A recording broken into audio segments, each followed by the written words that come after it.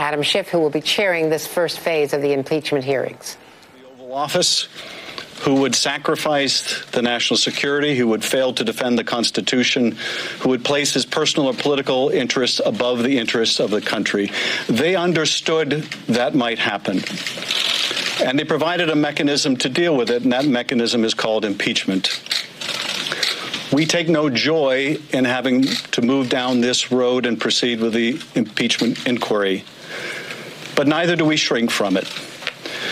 The resolution from the perspective of the Intelligence Committee sets out important procedures for how we may conduct our open hearings.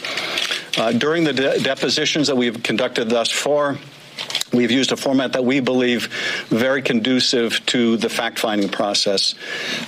Those procedures now will be incorporated into the open hearings, in which staff counsel will be permitted for lengthy periods of time to do sustained questioning for up to 45 minutes per side, followed by member questioning.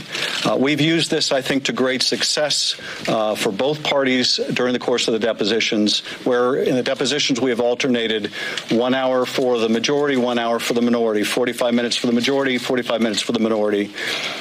In those depositions, over 100 members have been eligible to participate.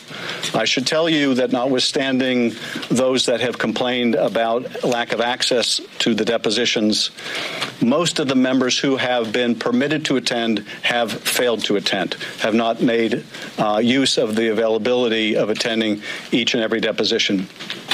But those that have, on both sides of the aisle, have had an equal opportunity to question the witnesses.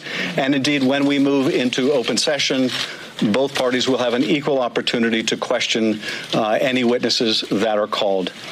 The resolution will also permit me, as the chair, to begin releasing the transcripts of the depositions. And I think that you will see when those are released just what equal opportunity members of both parties have had. We recognize the seriousness of this undertaking.